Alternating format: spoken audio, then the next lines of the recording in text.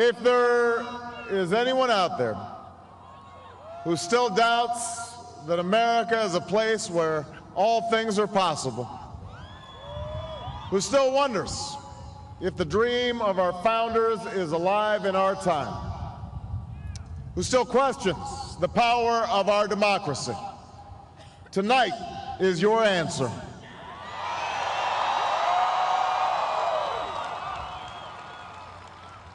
It's the answer told by lines that stretched around schools and churches in numbers this nation has never seen, by people who waited 3 hours and 4 hours, many for the first time in their lives, because they believed that this time must be different, that their voices could be that difference.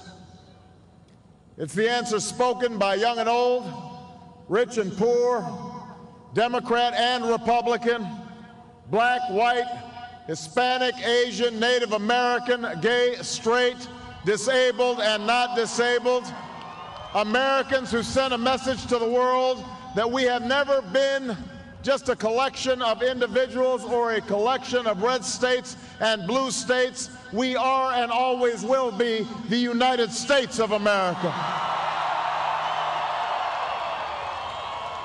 America, we have come so far.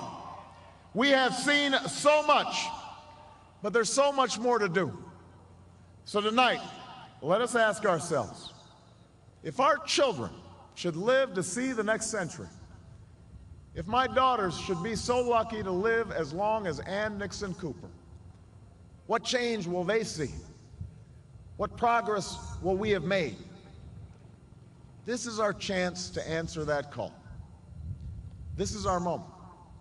This is our time to put our people back to work and open doors of opportunity for our kids, to restore prosperity and promote the cause of peace, to reclaim the American dream and reaffirm that fundamental truth that out of many we are one, that while we breathe, we hope, and where we are met with cynicism and doubt and those who tell us that we can't, we will respond with that timeless creed that sums up the spirit of a people.